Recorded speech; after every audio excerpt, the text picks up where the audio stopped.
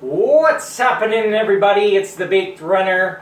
This is week number 10 of the 90-day health challenge with John.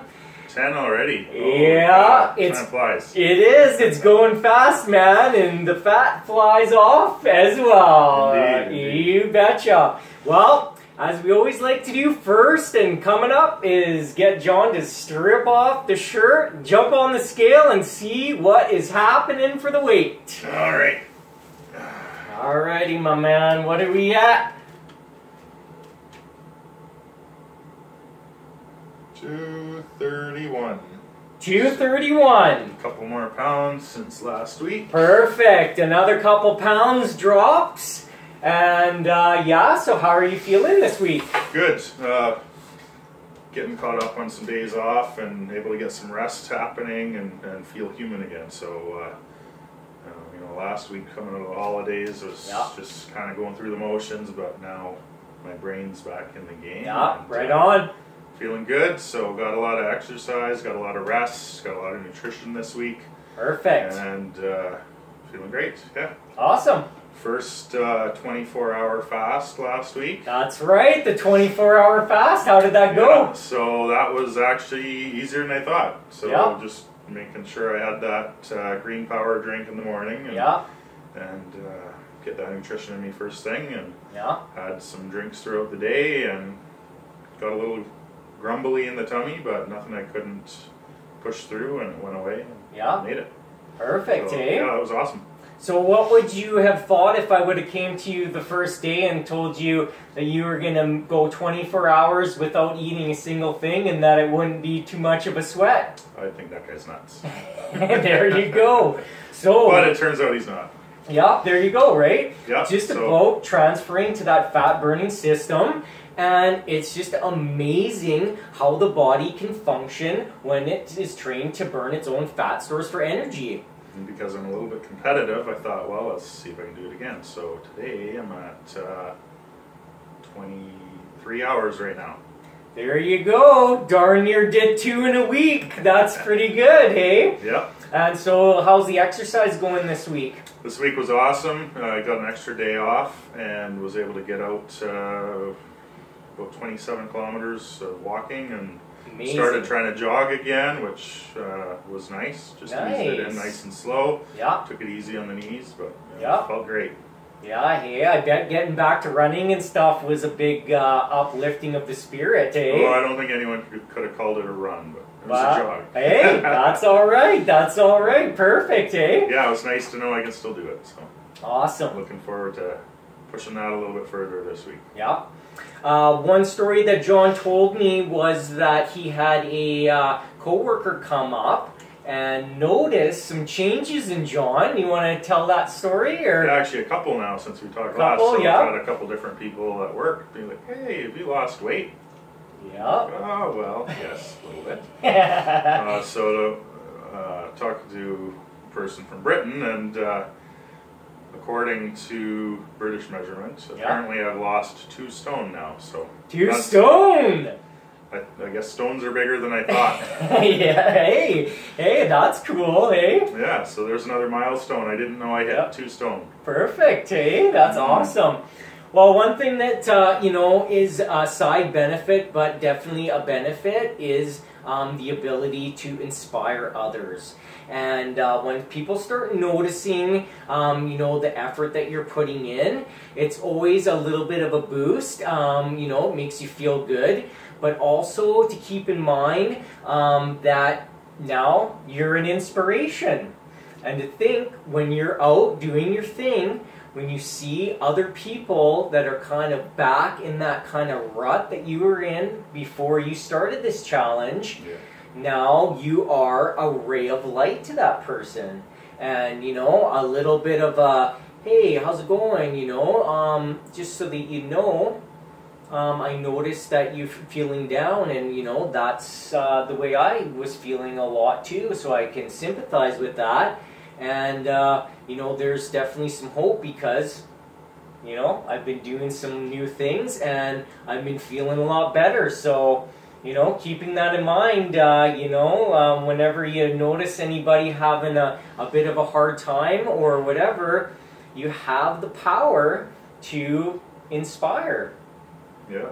Another thing that's kind of been on my mind too, as we go through flu season and you know, working with the public, I see a lot of people I work with come down with it, but for the first time in several years, I have not got sick yet, and just what everybody else has. So yeah. Nutrition is really giving me a good foundation, giving that immune system a boost, and yeah, I haven't even caught a hint of a sniffle or anything like that.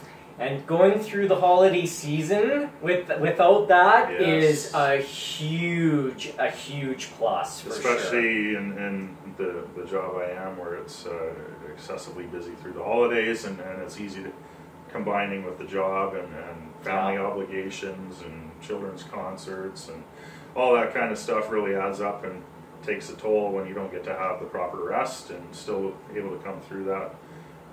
Not feeling great. I was pretty exhausted, but not getting sick was a huge bonus. So yeah, for sure. Perfect. Awesome. Okay, well, one thing that we want to add on to John's program this week is some jumping exercise. Now, a lot of people aren't aware of the lymphatic system, which is another system. You know, people have heard of lymph nodes. There's actually a lymphatic system in the body, and that helps carry waste products and different things through the body.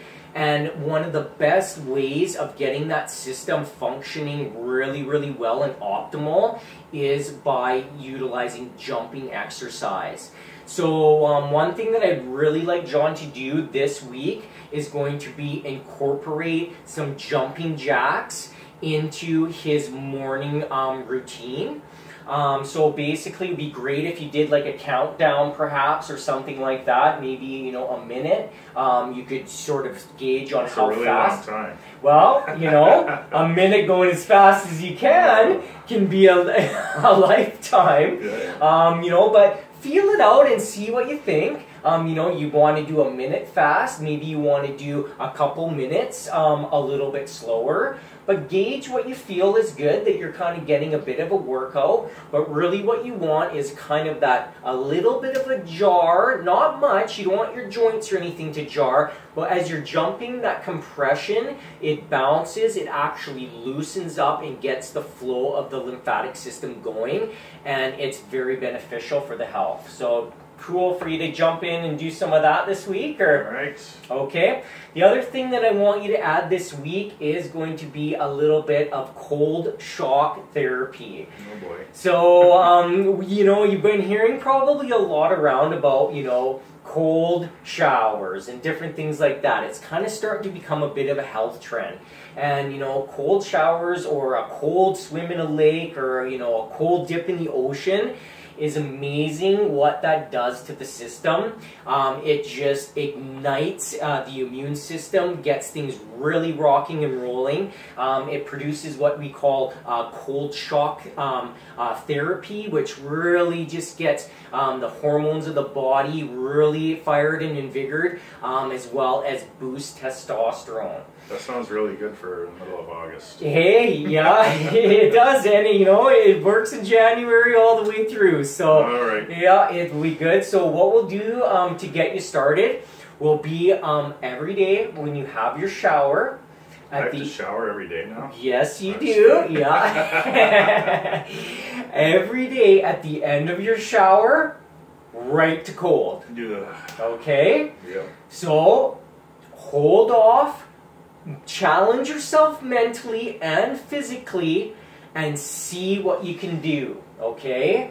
10 slow seconds is a great first start, and if you feel like you can do more, go ahead. Hey, when did time be able to slow down and speed up? I thought a second was a second. Well, you never know. It just depends on what you're doing a lot of times when time can either speed up or slow down, that's for sure. So, give yourself a little bit of that. It's a good thing to introduce into your regimen just to kind of add another element of, you know, health and invigoration to the body.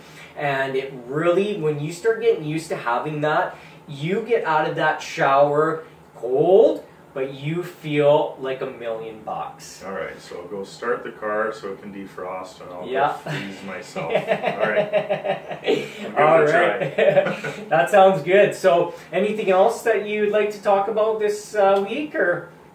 I think that covers it. Covers it all. all? Did I miss anything? I don't think so. I think you're doing pretty darn good.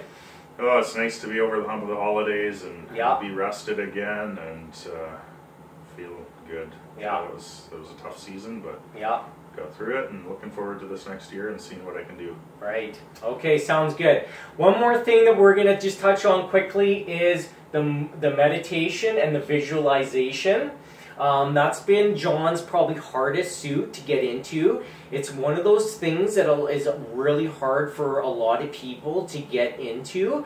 And so, any new thoughts or developments in that area? Yeah, it's still hard. Yeah, it is, isn't it? Yeah. Yes, there's a lot of stuff going on up here that doesn't quiet down very easily. That's very true, for sure. So are you opening your mind, though, to the possibility that that would be something that would be beneficial to you, though? Yeah, for sure. Yeah. I'll keep working on it. Yeah, perfect. Okay, well, that sounds good. Well, John's going to keep continuing on. He's going to add those couple of things in this week, another couple of easy things just to add in. And we will be checking back next week to do the same thing, see where John's at, and go from there. I'm the Baked Runner, and we're out.